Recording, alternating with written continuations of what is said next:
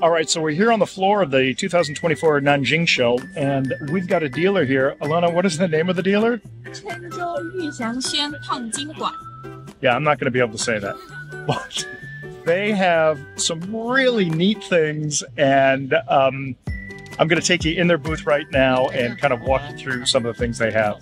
All right, so the first thing that kind of caught my eyes, and one of the things about the way that Chinese collect is they tend to have large specimens that are in these carved wooden bases, and you'll see many examples of that in some of the other things I show.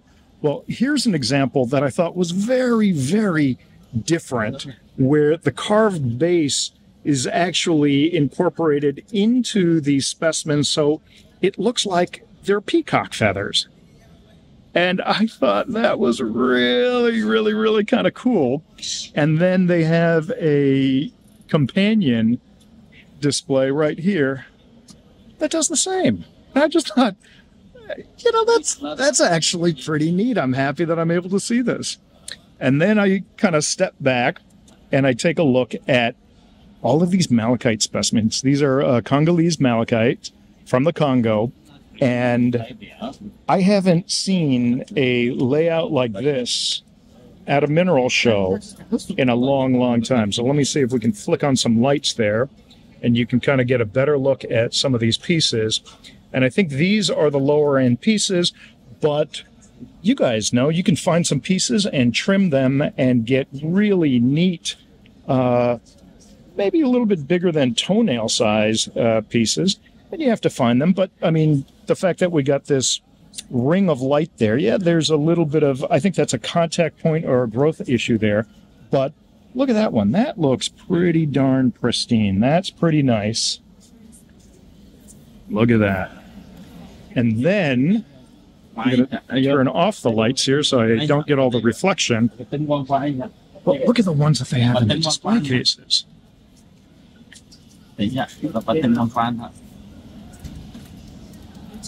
I mean, these are some really very, very interesting pieces. Yeah, you know, some of these, again, not the American or European style to have them on the bases like that. But sometimes I think you got to look beyond that and just look at the specimen itself. Look at this one. That, to me, is fascinating. You get this kind of cavern. Oh, okay. We're going to go ahead and open up the case doors here. And then I'm going to kick on my lights to kind of add a little bit of extra oomph. But look at that. That is a piece that I think is actually pretty cool. I'm going to go back up to some of these here. I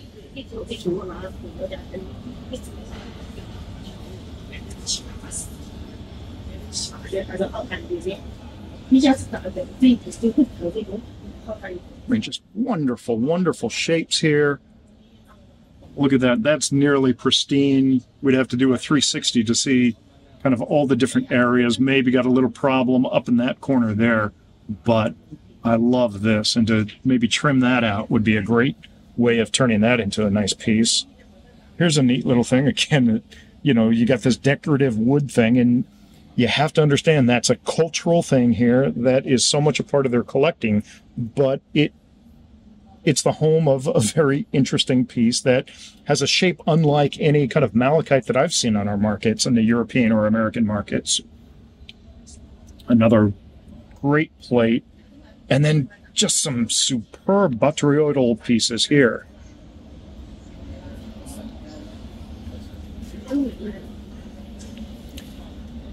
And typical in the Chinese market, nothing is labeled with prices because, again, it's a cultural thing and it all comes down to bargaining. That's a big part of any kind of purchasing experience here in Asia. This is just superb. I'm really enjoying that.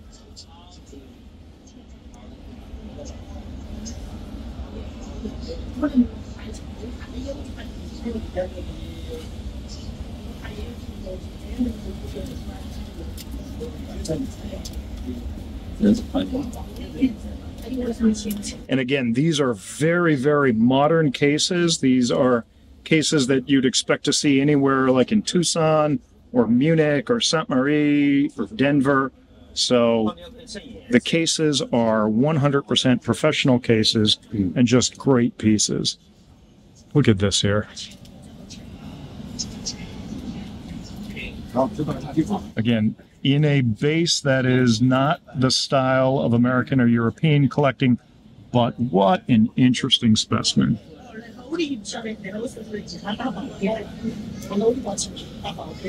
And then look at that ram's horn. That is really neat. And speaking of ram's horn, I've got a big ram's horn that they have in the center case that we're going to go back to in just a few seconds after we look at more of their pieces that they have here on exhibit. I've seen, this is fun. It looks like a calcite bowl and like a rice bowl. And we've seen that kind of motif at different mineral shows, but I love seeing it here. It just kind of re-emphasizes the love of minerals and kind of the little bit of fun that they're all willing to have. Neat little silver up there. Cool fluorites.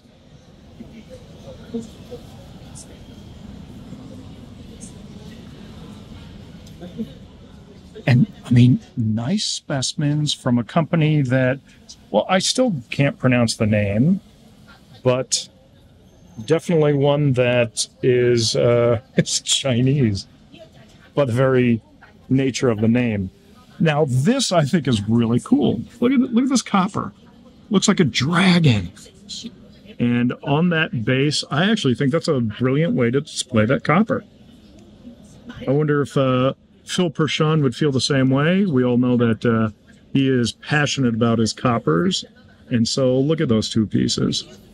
I just love the way that those present themselves. Again, different from American and European, but lovely nonetheless.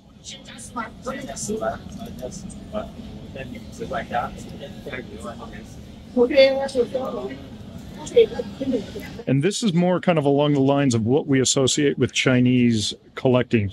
Much bigger pieces on those wooden vases. So it's interesting to see, and you'll see that this is a theme that's repeated over and over throughout the show. It seems like the dealers are understanding that there are different kinds of tastes, and they're accommodating both the older traditional way and kind of the newer, let's just say, American, European way. Look at that big piece there.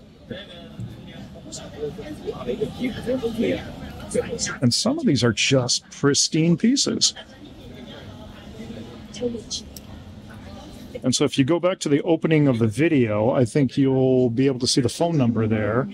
And if you need to contact them, you can. Now, interesting, I asked them about business cards, and they don't have any business cards. So I don't know if that's a cultural thing that they don't expect sales beyond the show, or they just ran out. But that's... Now, this is kind of cool. That thumb that you see there is actually a wood carving. So the base makes it look like a complete hand with a wrist scarf flapping in the wind. And tell me that that doesn't just look perfectly at home there.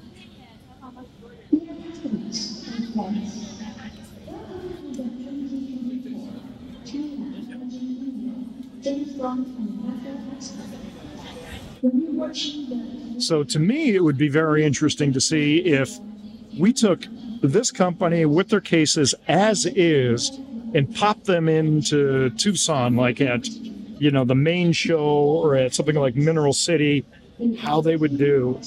And I think they do pretty well. We got Colombian mango quartz right there. And that's a pretty nice piece. And look at the fluorites here.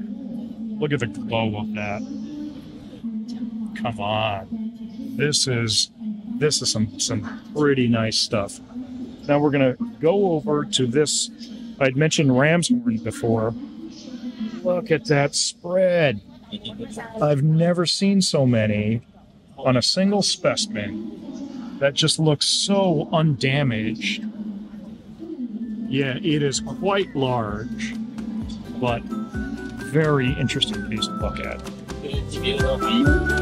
All right, that's going to be it.